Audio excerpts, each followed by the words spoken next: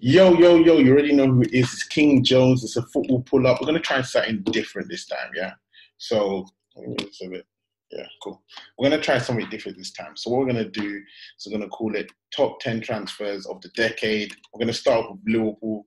So I'm going to look at the top 10 transfers. I'm going to do this in order. I'll probably have honorable mentions. But yeah, let's get straight into it. Wait, before we even start this, I'm just going to say, if you're watching this video, you haven't subscribed and put the notifications. You see all the notifications. We do more than just football. Yeah, we do all kinds of topics, but let's get straight into it. Innit? So 10,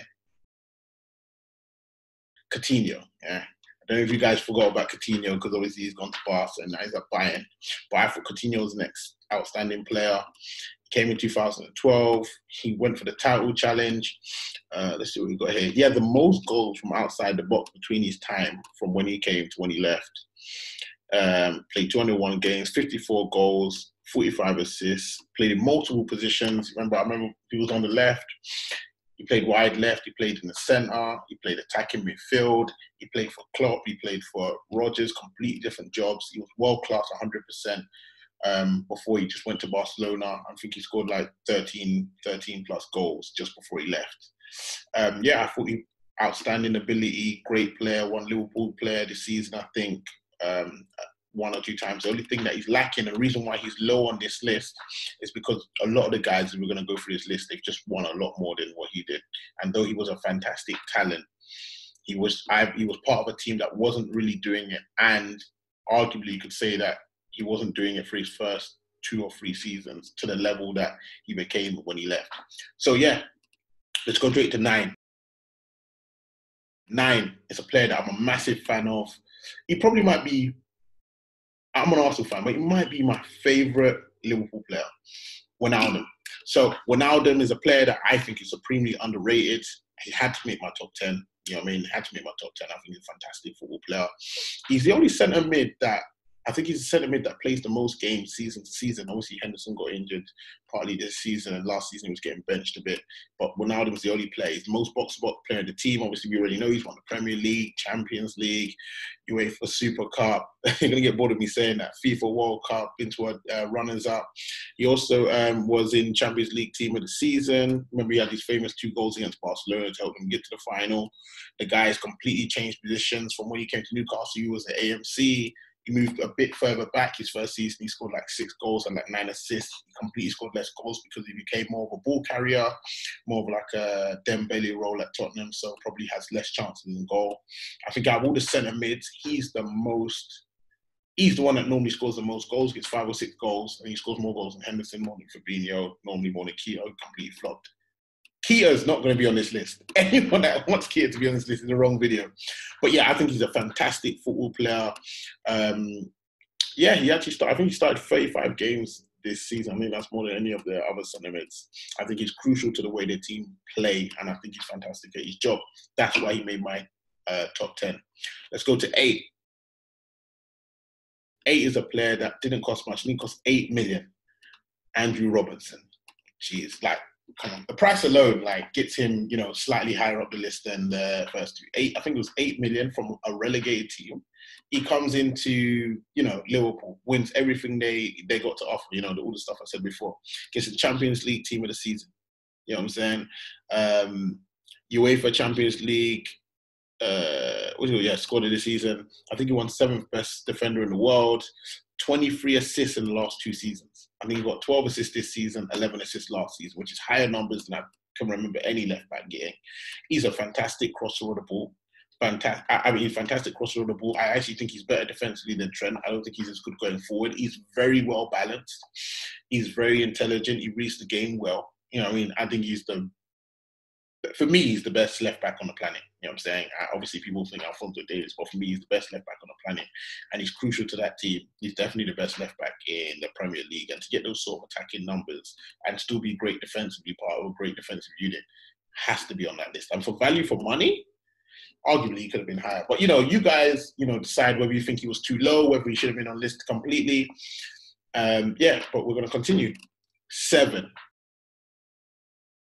This 7 is controversial, yeah, because I can't lie to you. I'm not a massive fan of this player. I'm not. I don't see it in it. I understand why he's on the list. I had to put him on the list based on what he's done. I don't think he's a bad football player or anything like that, but I can't lie and say I'm a massive fan of him. And that's Jordan Henderson. So Jordan Henderson, captain of the team that wins the Champions League, final, Premiership, UEFA Super Cup. He actually won the League Cup with them as well, been to another League Cup final, been to UEFA final. Liverpool's fan player of the season this season, won FWA football player of the season this season, cost him 20 mil, played multiple positions, scored a lot of important goals, given that he's not the most technically gifted, but he is a worker. And he's not as bad as what, everyone's given him.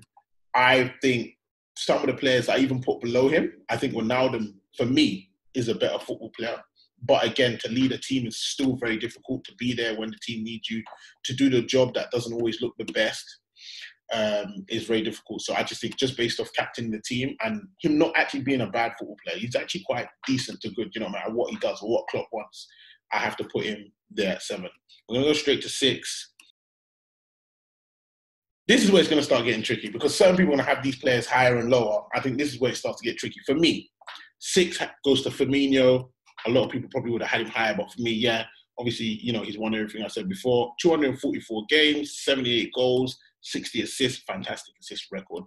Started off as an AMC when he came. You remember, got to UEFA Cup final. What's called? I would say he's the ultimate link player. Champions League team in the season, amazing hold-up player. 21 man of the matches, since he's been here, which, it's quite good. That's quite good. Where it falls down for me for Firmino is the reason why he's not further up this list, and it's not a criticism to him because he's been fantastic for them, because 30 million, is I believe that when we go further up the list, there's certain players that scored a lot more goals, and there's certain players who had better overall seasons. I do believe Firmino he's had some good seasons, but his breakthrough season was definitely when they got to the Champions League final. I don't think he's recreated that level of form since they've got to the Champions League final in terms of the amount of goals he scored in the Champions League, as well as the link-up play he was. I think that was him at his best. And I don't think he's got to that level, though he's still been good, and maybe he's dropped off a bit more now. But for 30 million, for a player that helped you to win all that, for the way that Klopp wants to play and the fact that he improves the other players around him, yeah, he definitely has to be on my list at 6. 5 is arguably the best goalkeeper in the world, Alisson. Cost 66 million, but he's worth every penny. He's won everything, like I said before. Won Golden Glove, won Champions League Goalkeeper of the Year, was Ballon d'Or 7th place, was FIFA World Cup best keeper. FIFA best goalkeeper in the world. Was FIFA World Cup 11. He's completely improved that defense. That defense before he came in was conceding, I think, 40, it might have been like 40, 30, somewhere between 38 and 42 goals. He comes in, they have their best season, they concede only 22 goals. This season they only concede 33. He's been fantastic. He's great on his feet. For me, he's by far the best goalkeeper in the league. He hasn't dropped off. Like, I would say Ederson has probably dropped off. He has everything that you want. Everything you want. He's a great leader from the back. He's a fantastic goalkeeper. We're going to go straight to 4. 4 is a player that everybody rates. Everyone. Some people even had him higher. But for me, trophies, as well as individual time, but trophies are very important to me. We're going to have Suarez. Suarez, League Cup winner, title challenge, Golden Boot 2013-14, Liverpool Player of the Year 2 years in a row, PFA Player of the Year, European Golden Shoe, top goal scorer in all the leagues, out of all the league scorers in the top leagues, Premiership Team of the Year twice, 82 goals and 32 assists in 133 games, bought for 22 million, had 30 man of the matches. Now, we know Suarez he was out of this world, fantastic football player, carried the team to a fantastic title challenge, value for money, no doubt. He was there for 3.5 seasons. Out of 3.5 seasons, I would say that he had that 2 outstanding, quote unquote world-class seasons. His first season was okay. He came in January. He was definitely by far the best player on that team. He just didn't win anything. He won the League Cup, but he just didn't take it further enough. And then he had a couple off the field antics. But I just believe that the people above him were better for what Liverpool needed at the time. But he was unfortunate. He probably would have been higher up the list if he was part of this title-winning, Champions League winning squad. Straight to 3. 3. and people are going to be complaining. Sadio Mane. I know. You guys are going to complain. Just go in the comments, right? You know what I mean? What you believe, you don't mean. Sadio Mane, obviously everything he's won. He's been in Champions League Team of the Year. He's won Golden Boot last season, shared it with Salah. He won PFA Fans Player of the Year this year. 81 goals, 28 assists in 170 games, cost 35 million. Fantastic from the day he came in. Obviously, I don't think you guys remember when he came in, and then I think he got injured and scored to African Cup of Nations. It was good that season, he scored 13. Then the next season, he scored like 20, he scored 10 in the league, and then 10 in like the Champions League. Fantastic driving player, very good on the ball, probably arguably the best dribbler / strength and work rate is outstanding. There isn't too much he's not good at, to be honest. He's a great finisher. He's very modest. He's a fantastic football player. He's actually a fantastic football player, and I think that Liverpool right now will probably say he's probably their best player for them right now. He's had the best season out of everybody, and I don't think they regret buying him at all. I think his value is 3-4 times 35 million. So let me do honourable mentions now. So let's say honourable mentions. These are the players that didn't make the top 10, but players that I do think were notable signings. Joe Gomez. Obviously, how cheap they got him from Charlton. He's been fantastic this season. He was just unfortunate with injuries. That's why he probably didn't make my list. So he hasn't really played for more than one season, like fully, you know what I mean? But I think he's been good. Milner. Milner was the one that was probably the hardest. I was between him and Coutinho. I just think Coutinho was a better player, though Milner won more. I think Coutinho was a better player season through season. Milner, obviously, fantastic football player, broke the record for most assists in the Champions League, played left back, played centre mid. He was a great player, but when you check him a lot of the time, he was a rotation player. So, though he was fantastic, he was always a fill-in player in the sense where when he was left back, they always wanted a new left back. When he was centre mid, they were always trying to, constantly see if they could get somebody else that could fill in that position long term. But I think Milner was fantastic for what he is on a free transfer. Fabinho, obviously, Fabinho was great. I do think he was a bit dodgy when they first signed him, but I think he's been amazing this season. I just think he hasn't done it long enough to crack any of the people in the top 10. Sterling, obviously, got him for 450k. I think Sterling was fantastic, but again, I just think that Coutinho and other players in the list, for him to crack in the top 10, I just think that they became the quote-unquote world-class at Liverpool, whereas I think Sterling became world-class after he left Liverpool. Sturridge, again, fantastic season. It was very tough for Sturridge because he had that season where it was just out of this world. In fact, a year and a half when he first came, scored 10 and then he got 21. I just think that his injuries and his total decline total decline coming off later, it just affected the way that he was viewed on me putting him in that top 10. But it was literally touch and go. It wasn't by anything because him, when he was scored those 21, he was out of this world.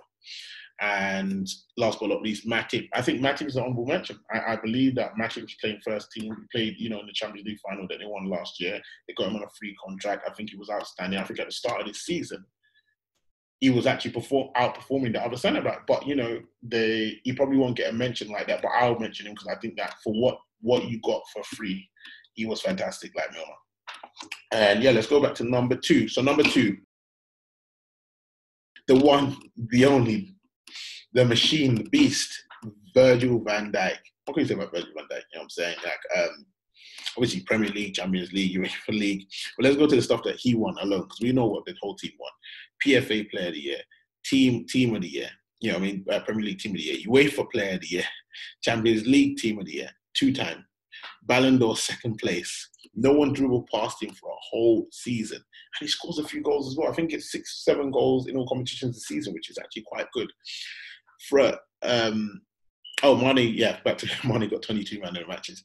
But 75 million, it was a lot of money, but he was worth it. And for a centre-back, he got 10 man of the matches. And if you know anything about football, centre-backs do not get man of the matches. Not really. You know what I'm saying? Not really. Not unless the game is like a deadlock or something like that, and they just really kind of stopped everything.